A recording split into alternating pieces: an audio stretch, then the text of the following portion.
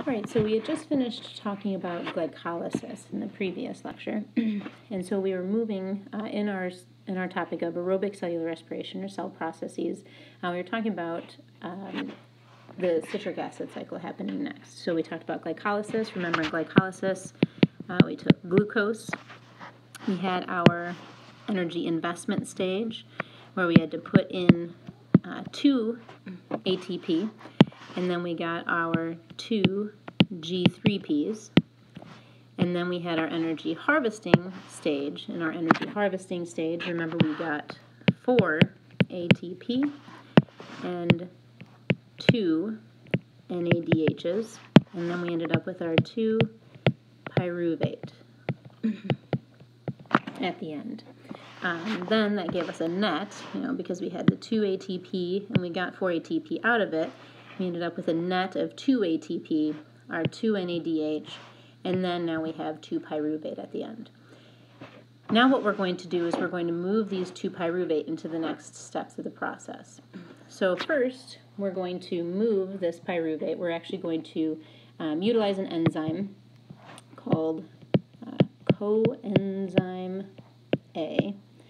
And coenzyme A, what it's going to do is it's going to convert these 2 pyruvate into 2 molecules of acetyl-CoA. This is considered an intermediate step here. So this up here, remember we were talking about, was glycolysis. And then down here, what we're going to talk about is the TCA cycle, or citric acid cycle, or the Krebs cycle.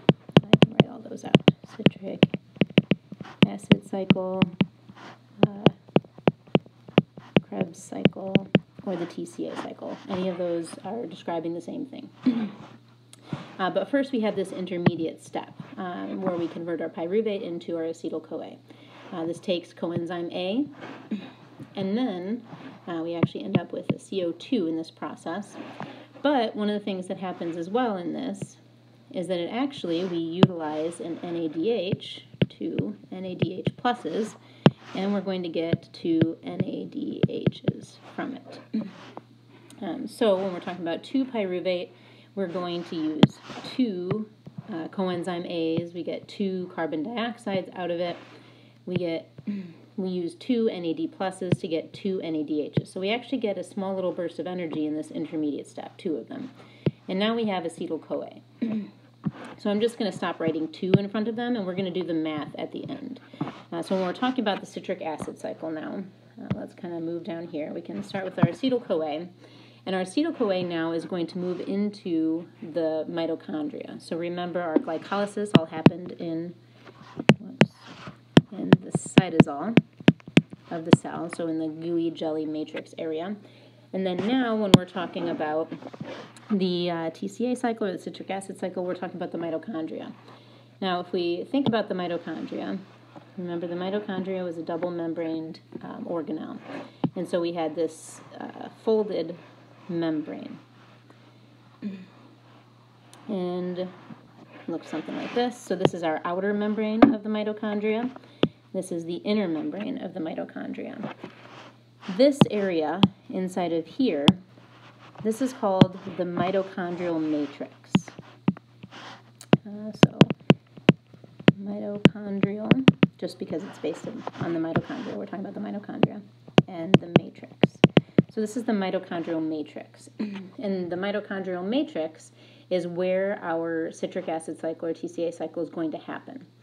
So this is where we're actually going to break down pyruvate into carbon dioxide. So we break down pyruvate into carbon dioxide, and then what we're going to gain from it is energy. And we gain energy in the form of ATPs. So we have some bursts where we're going to get ATP out of it, but we're also going to get little bursts of energy in the form of NADHs, which we've talked about briefly. They're electron transport carriers. But we also have a new one that we're adding, which is FADH2. So the NADH and the FADH2s are both electron carriers. And so the FADH2, just like the NADH, are little tiny bursts of energy. So it holds a little bit of energy in the way of those electrons, not as much energy as the ATP. So if we take a look at this, we have taken our pyruvate, we've converted it into acetyl-CoA. The acetyl-CoA is going to go through both of these membranes, so the outer membrane, the inner membrane. It's going to get into the mitochondrial matrix. And this is where we're going to have the TCA cycle occur. Then, jumping a little bit ahead, and we'll take a look at it again, but jumping a little bit ahead, the electron transport chain is actually going to occur on this membrane here. It's actually a series of embedded proteins in the membrane. So the ETC is going to happen here. This is our TCA in here. So the mitochondrial matrix, and then these things that we're talking about are all going to be going to the electron transport chain, which is just within this membrane here. All right, so let's go ahead and move down here. We're going to take a closer look at the TCA cycle. So we have our pyruvate. And remember, we have two pyruvate, but we're going to take a look at that at the end. We've already said, or we've already noted, that we take our pyruvate and we turn it into acetyl-CoA. We use our coenzyme A to do that, and we get our CO2 in the process. We also utilize an NAD+ and convert that into our NADH. So we're getting CO2 from this process, and we're getting an NADH from the process. Now our acetyl-CoA is going to go into the TCA cycle. And this is a cycle, so we're going to kind of go in a circle here. The first thing we turn it into is called citrate. So again, when we're utilizing these arrows, we're talking about different enzymes. So an enzyme is going to come along, it's going to get rid of this CoA part, and we actually end up with what's called citrate. Now, we're not going to talk about all of the different things that this molecule turns into, but we're going to go around in this direction, and just keep in mind that this is a series of reactions here. We have lots of reactions that are occurring with lots of different enzymes, and turning it into lots of different molecules here. Now, in this process, I kind of randomly put these arrows going around here, but I am going to see what comes off of the process here. So, what we're going to do is we're going to put in over here, at the beginning part of the process, we're going to put an NAD+ in there, and then, of course, it's going to grab onto some electrons. It's going to give us an NADH. A little bit further down here, we're going to put another NAD+ into the process, and we're going to get out another NADH.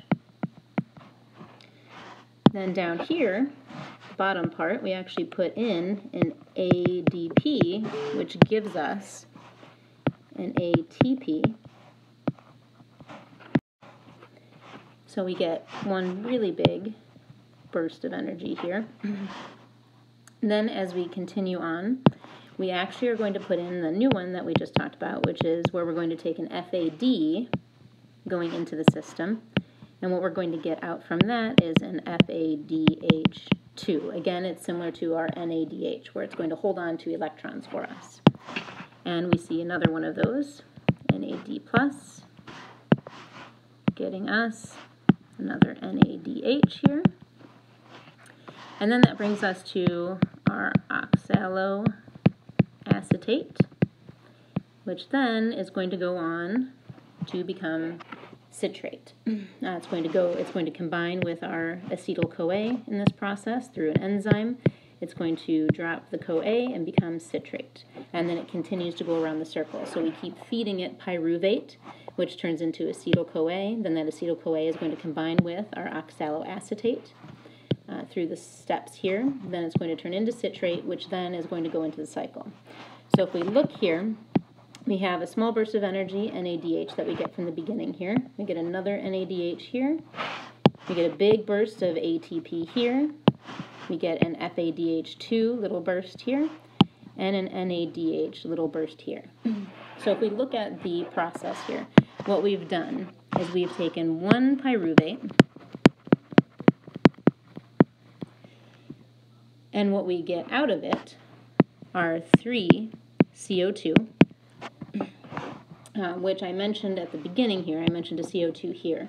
I didn't mention the CO2 in the rest of the circle, but we do get some CO2 from the process here. So we got a CO2 up at the top here, we get 2 more here, so we get 3 CO2, plus, if we count up our NADHs, right, we have 1, 2, 3 down here, but we need to count the NADH that we got up here when we converted into acetyl-CoA. So we actually end up with 4 NADHs plus 1 FADH2, right, so we saw that new one here, FADH2, plus we got 1 ATP down here. So when we put one single pyruvate into the TCA cycle, or the citric acid cycle, what we end up getting are 3 CO2, 4 NADH, 1 FADH2, and 1 ATP. Now, if we think about this, right, we're talking about our starting molecule as being glucose, right? So we started with glucose, and we're going through this whole process of aerobic cellular respiration. So we went through the process of glycolysis, and we actually, at the end of it, ended up getting 2-pyruvate. So if we're talking about 2-pyruvate, then we need to do the math on that to find out what we're actually getting in the process. So when we're talking about 2-pyruvate, then, what we end up getting are 6 carbon dioxide, 8 NADHs, oops, not a comma, but a plus, 2 FADH2s, and 2 ATPs. So this is what we get from our kind of second chunk of aerobic cellular respiration. If we add our glycolysis, right, so this is what we get from the TCA. I'm going to shorten it here because I'm out of space in the edge, but what we get from the TCA cycle is this. Now, if we add glycolysis to that, just to see where we're at as far as things that we're getting out of this process, remember we had 1 glucose, and out of that 1 glucose we got 6 carbon dioxide. So far we're looking at 6 carbon dioxide.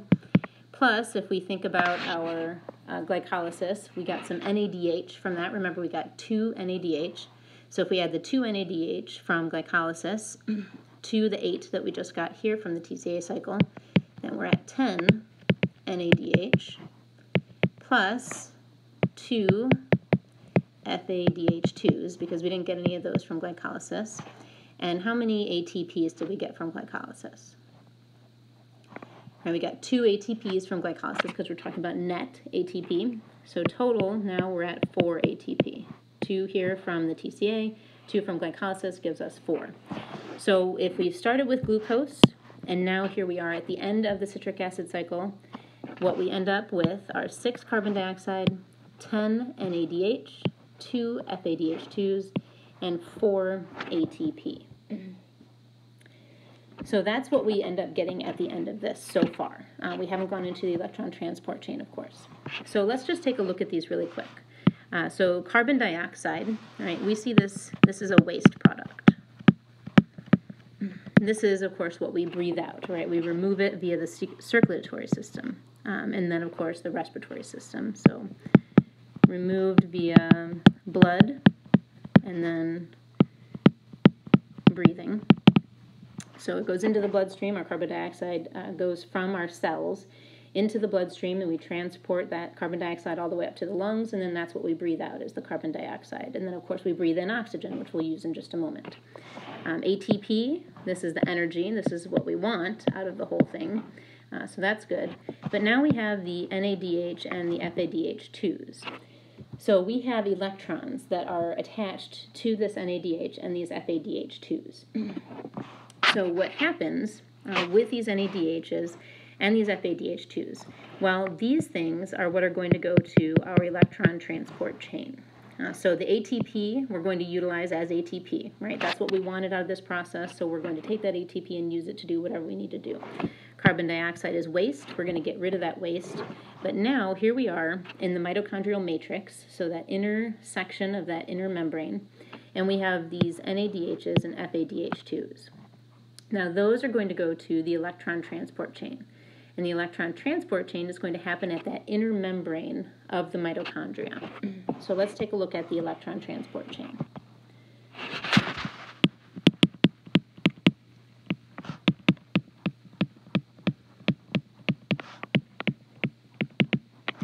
So the electron transport chain. So this is, again, this happens at the inner membrane of the mitochondria.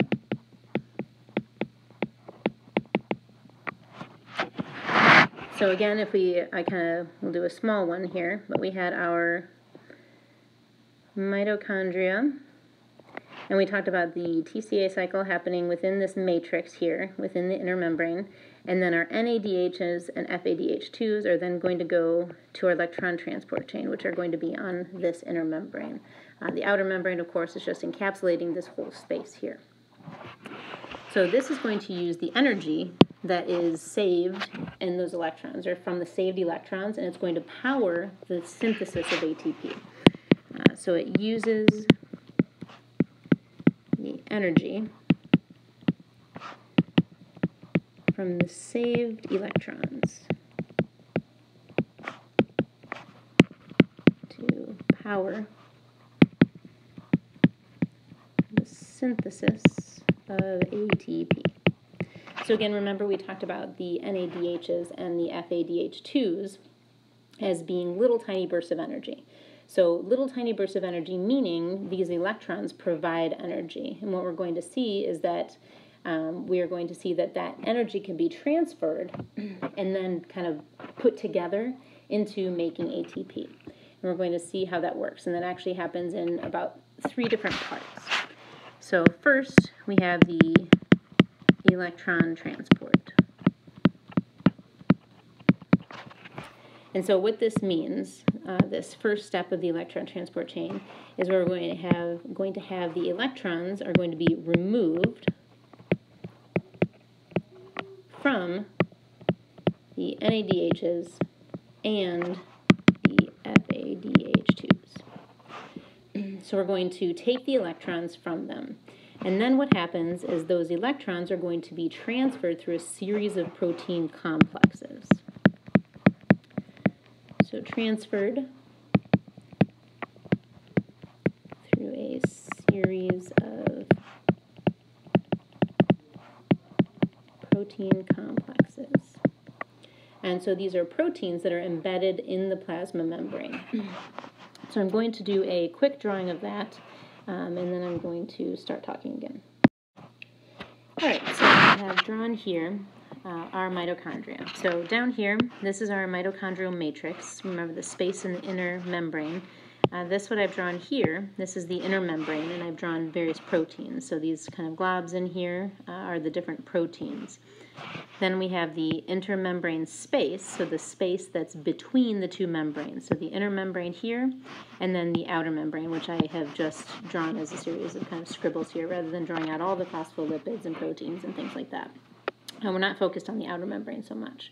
Remember, that just encapsulates all of this stuff. Also notice that I've drawn a lot of hydrogen ions here. And if you notice the difference, there are more hydrogen ions in the intermembrane space than there are in the mitochondrial matrix. And that's an important concept that we're going to look at next. So remember, we're talking about the 3 different parts of the electron transport chain. The first part is the electron transport, meaning we're going to take those NADHs and FADH2s, and we're going to transfer those electrons through these series of protein complexes. These are the protein complexes I've drawn in the inner matrix here. And then each transfer is going to release a little bit of energy.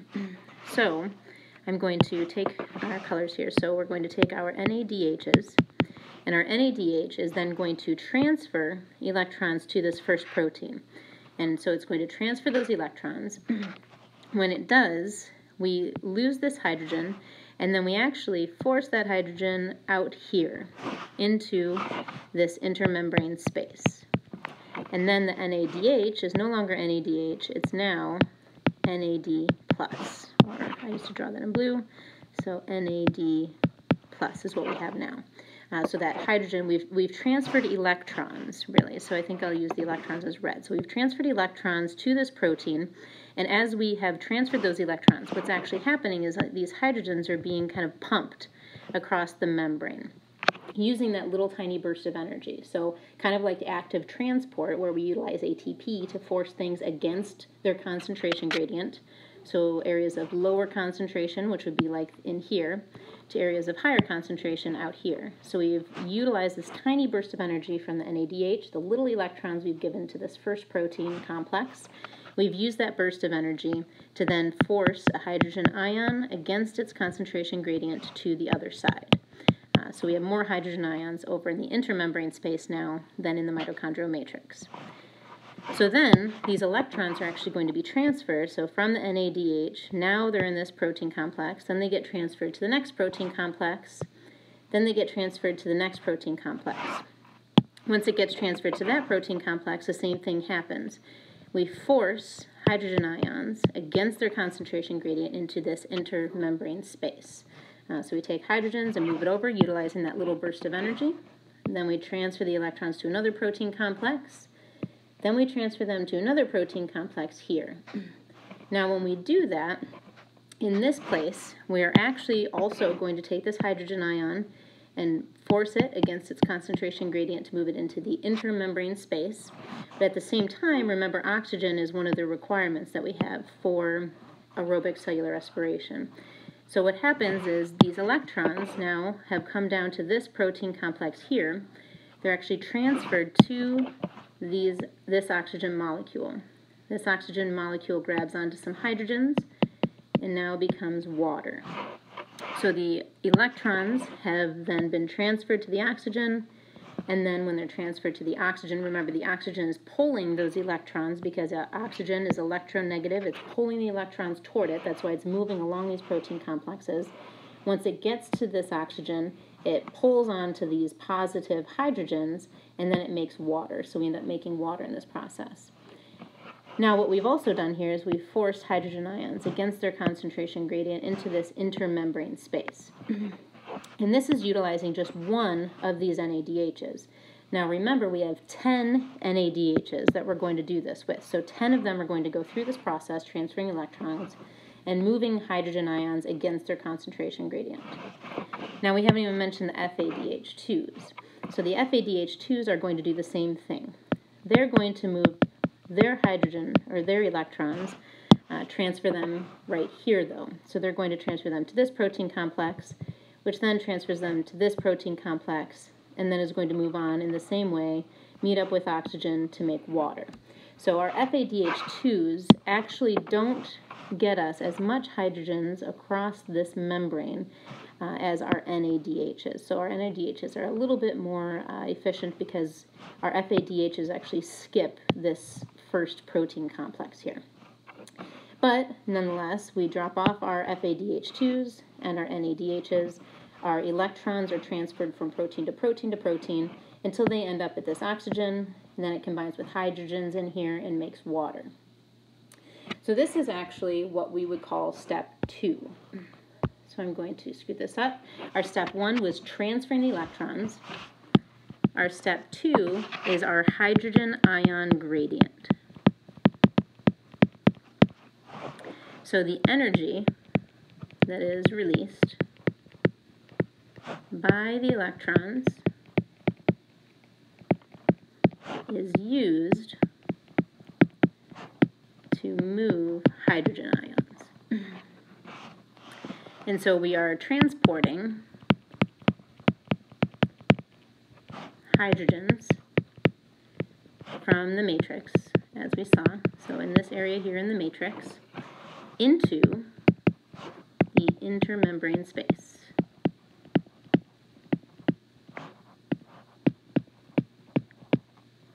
And so this is active transport, right? We're utilizing the energy that's released by the NADHs and the FADH2s to transport hydrogen ions against their concentration gradient, or up their concentration gradient.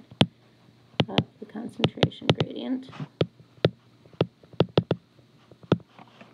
And so then what we're doing is we're creating this hydrogen ion gradient, meaning that we have a whole lot more hydrogen ions in the intermembrane space now than we do in the mitochondrial matrix. And what happens when we have lots of things on one side and not very many of those things on the other side? Well, they want to get back to the other side, right? Because we want to make everything equal. So these hydrogen ions now want to get back into the matrix.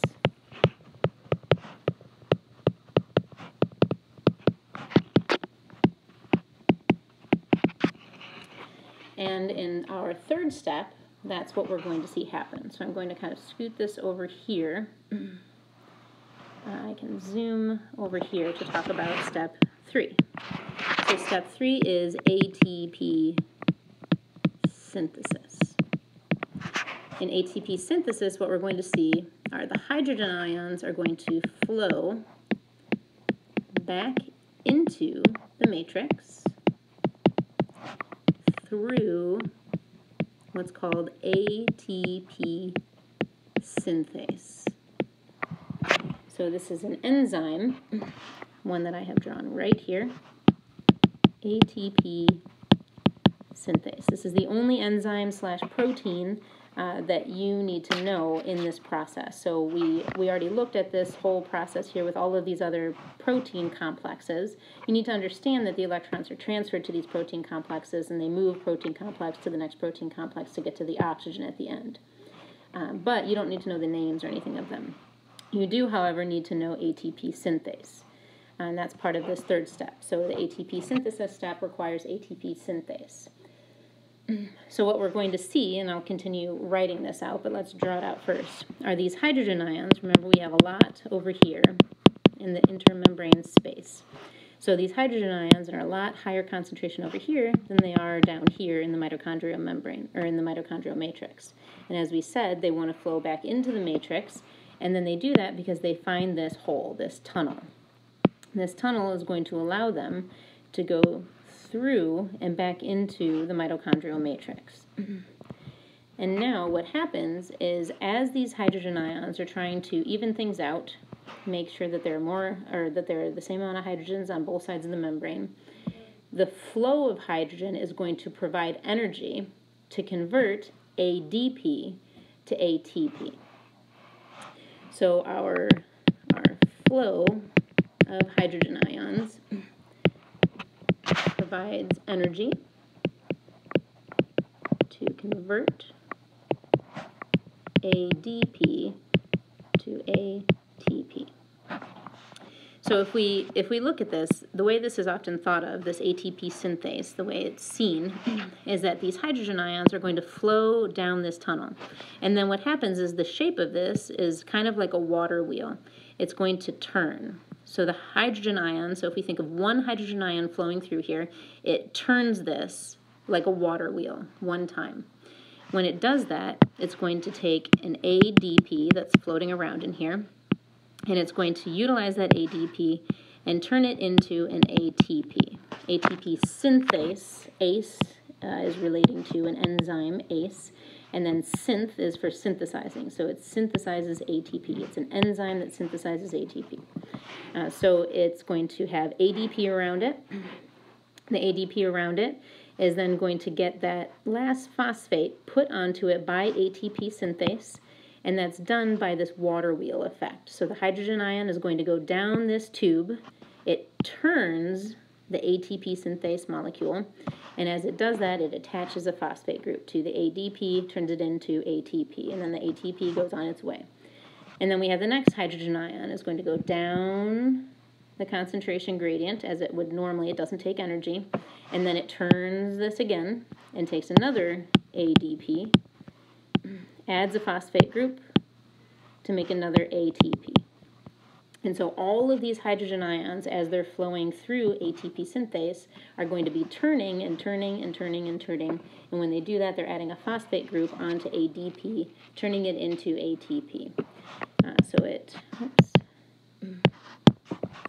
going to turn ATP synthase like a water wheel. So then what we see is each NADH, so remember they dropped off their electrons, each NADH makes 2 to 3 ATP. Each FADH2 makes 1 to 2 ATP. So this is why we have up to 38 ATP, is because it's not an exact science, because it's relying on the hydrogens just flowing back down, and as they're flowing back down, we can say, well, the amount of energy when we dropped off NADH that forced the hydrogens up their concentration gradient or against their concentration gradient, when those hydrogens come back down, we can say it makes maybe 2 to 3 ATP. And FADH2, remember that got dropped off a little bit later in the protein complexes. So that got us a little bit less energy, makes about 1 to 2 ATP. So overall, then, remember what we're talking about. If we look at the overall aerobic cellular respiration, we started out with our glucose, C6H12O6. We added oxygen. Remember where we added the oxygen?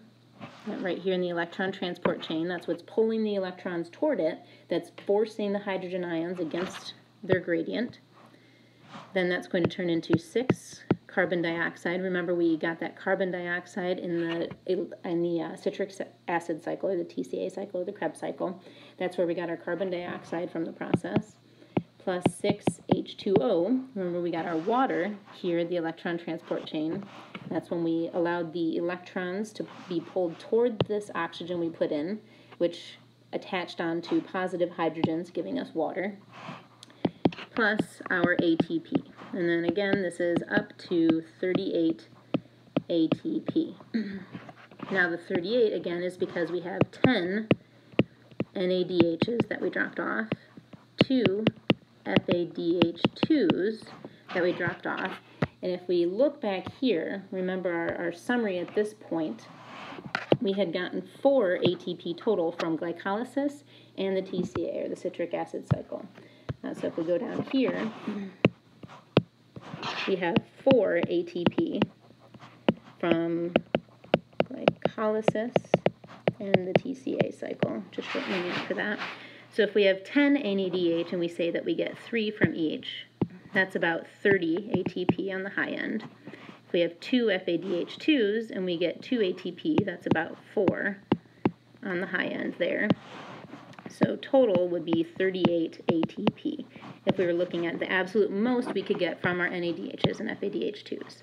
And then, of course, we got these 4 ATP from glycolysis and TCA very specifically, or on their own. So this is how we get our grand total of up to 38 ATP. So before we move on to fermentation, I just want to summarize that we had talked about glycolysis. And then in glycolysis, we took glucose. The first part of it, we had our energy investment phase. That's where we had to invest 2 ATP. When we did that, though, we broke our 6-carbon molecule into 2 3-carbon molecules, our 2 G3Ps, or glyceraldehyde 3-phosphates. Then we had our energy harvesting phase. In our energy harvesting phase, we get out energy, harvest 4 ATP and 2 NADHs. We also get from that 2 pyruvate. So our net total here would be 2 ATPs and 2 NADHs in our 2 pyruvate. Our 2 pyruvate then go into this intermediate step, where we convert the pyruvate into acetyl-CoA. So both of them, 2 pyruvate into 2 acetyl-CoA. We get carbon dioxide in this process, but we also get NADHs. Then our acetyl-CoA goes into our mitochondrial matrix, the inner part there. What we get there is we break down this acetyl-CoA, goes into citrate, and then is going to go around the citric acid cycle. We get our grand total per pyruvate of 3 carbon dioxide, 4 NADH, 1 FADH2, and 1 ATP, which of course then we have to multiply by 2. So 6 CO2, 8 NADH, 2 FADH2, and 2 ATP. And when we add that to glycolysis, we get this here, our 6 carbon dioxide, 10 NADH, 2 FADH2, and 4 ATP at this point. Then we take those NADHs and FADH2s and put them into our electron transport chain. The first part of that is that we are going to be dropping off the electrons, so electron transport. Our NADHs drop them off at the very beginning here. Our FADH2 drop them off just a little bit into the process. As those electrons are transferred from protein complex to protein complex, that is going to cause our hydrogen ion gradient, the second step, which is going to be moving hydrogen ions against their concentration gradient. When they're moved against their concentration gradient, we end up with a whole lot more hydrogens in the intermembrane space. That then makes the hydrogens want to move back to the matrix because they want to make things even. And so then they find this tunnel here at the end called ATP synthase. And that ATP synthase is going to make ATP. And that's because our hydrogen ions are going to move down this tube here, this ATP synthase tunnel. And as it does it, it's like a water wheel. The flow of hydrogens goes down and it turns this wheel. Every time it's turning this wheel, it's going to be adding a phosphate group back onto ADP, making ATP. So then at the end, we have our 10 NADHs and 2 FADH2s that we dropped off at the electron transport chain, which can get us up to our 34 ATP in the electron transport chain. We add that 34 ATP to the 4 that we got from glycolysis and the TCA cycle, giving us a grand total or maximum of 38 ATP from aerobic cellular respiration. So that summarizes all of aerobic cellular respiration. You need to know all of the things that we just discussed in all of these different steps. Now, I do want to briefly mention here at the end of our aerobic cellular respiration that not all things, again, we talked about this at the beginning, go through aerobic cellular respiration. So again, aerobic implies or tells you that it has to do with oxygen. And we know that it has to do with oxygen because that's what's pulling the electrons toward it. So what happens if we don't have oxygen, or what happens if we don't have mitochondria? So if we have no oxygen or no mitochondria. So if we don't have any oxygen, we can't pull the electrons toward the oxygen to make water and then have that hydrogen ion gradient happen. If we don't have mitochondria, we don't have the TCA cycle, we also don't have the electron transport chain, we don't have any of those things occurring, we just have glycolysis happening at the beginning. So the cells can use glycolysis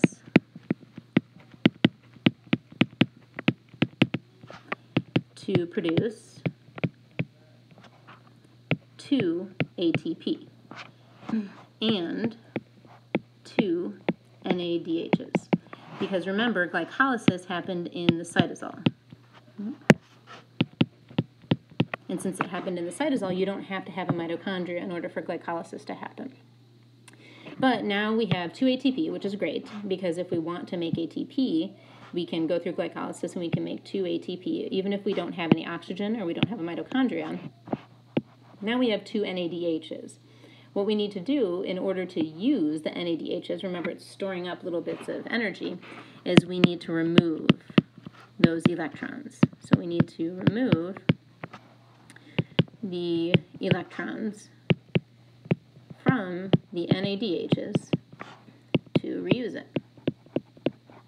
So we reuse it by the NADH. If we drop off the electrons, then we go back to having NAD+.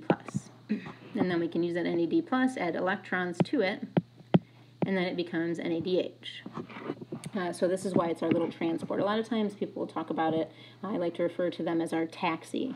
So our NAD+ and our FADs are like little taxis. They go and they pick up electrons and then they drop them off. So our NAD+ goes and picks them up in glycolysis, picks up our electrons and drives them over to the electron transport chain and drops them off. So when they pick up the electrons, then they're called NADH. They drop off the electrons, now they're back to being NAD+. Then they go back to glycolysis, they pick up more, they become NADH, then they drop them off at the electron transport chain and become NAD+. Same thing with FAD. So FAD is another little taxi. FAD goes and picks up electrons, becomes FADH2, then it drops them off at the electron transport chain, becomes FAD again. Now this, of course, FAD plus and FAD have nothing to do with glycolysis. I was just relating them to the NAD. We do have 2 NADH, though, that we can get from glycolysis. So now, if we have no oxygen or no mitochondria, we can go through glycolysis. We end up with 2 ATP, which is great, but not as good as 38 ATP that we get from aerobic cellular respiration. We do have 2 NADH, though. So then what we can do is we can use a process called fermentation. And fermentation is going to pass the electron from NADH back to the pyruvate. So it's going to transfer the electrons from NADH to pyruvate. And so then it's not going to make as much ATP as cellular respiration, but it is very helpful. So there are 2 different types of fermentation. So there's one type of fermentation which is called lactic acid fermentation. The other type of fermentation is ethanol fermentation. These are the 2 we're going to talk about briefly. So in our lactic acid fermentation,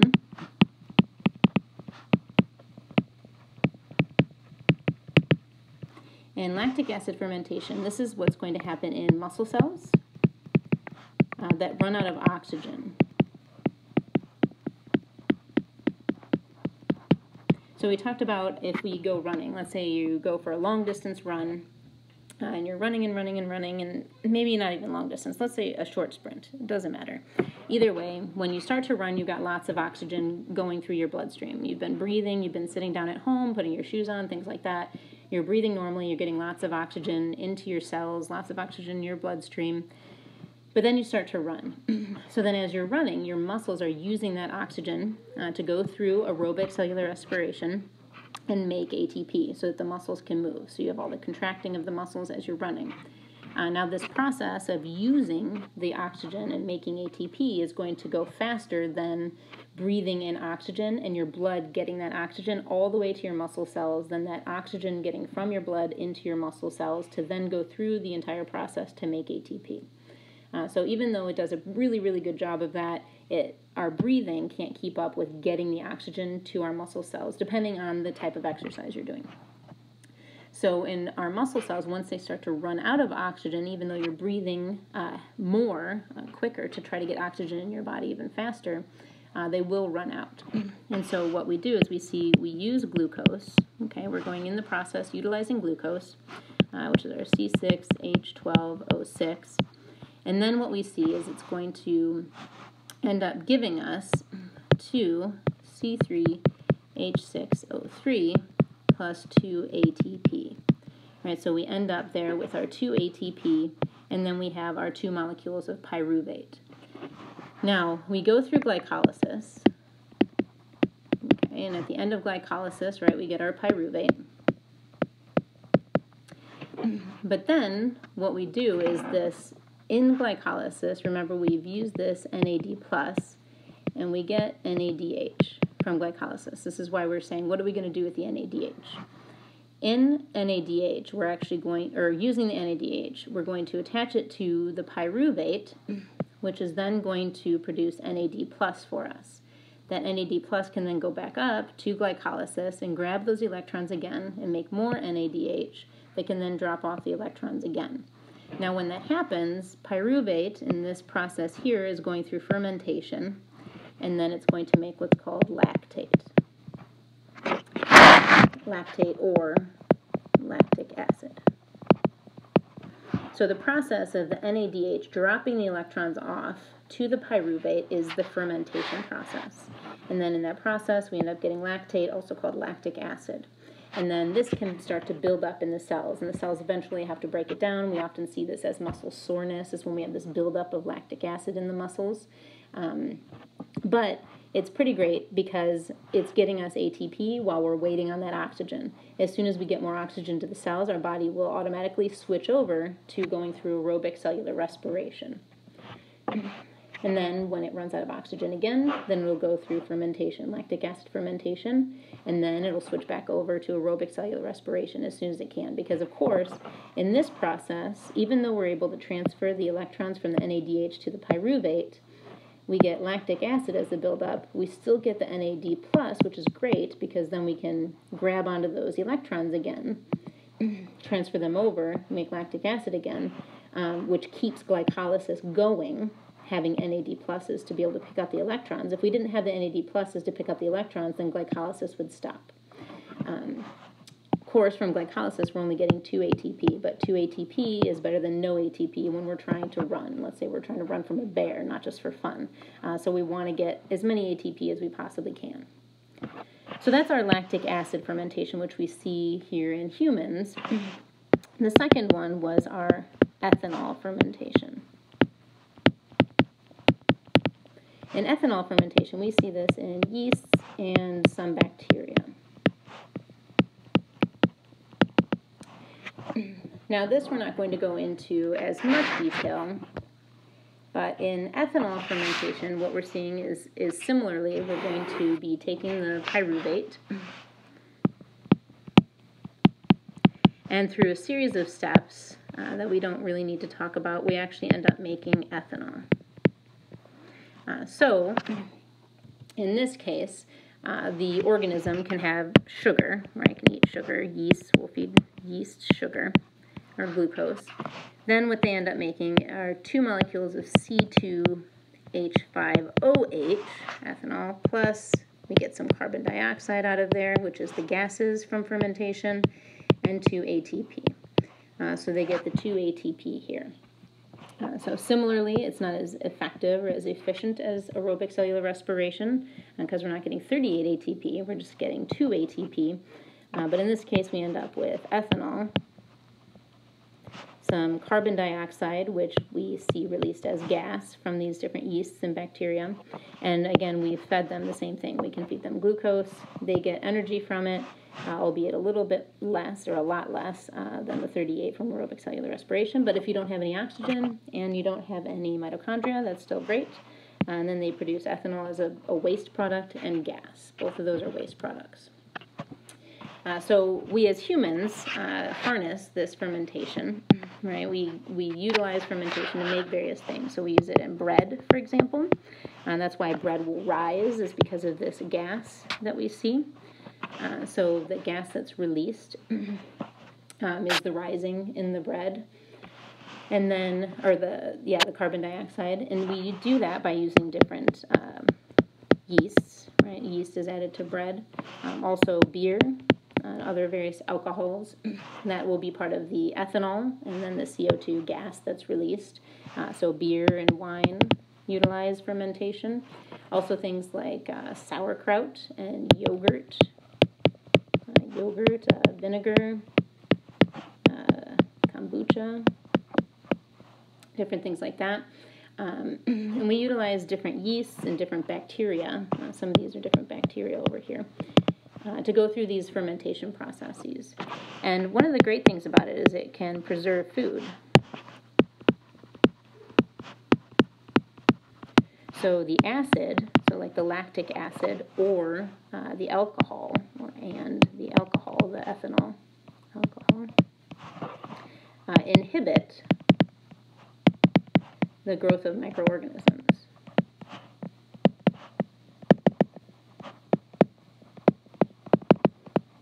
That spoil food. So it's helpful. We put little microorganisms in there, but we utilize those microorganisms like the different yeasts and the bacteria that we add to these things.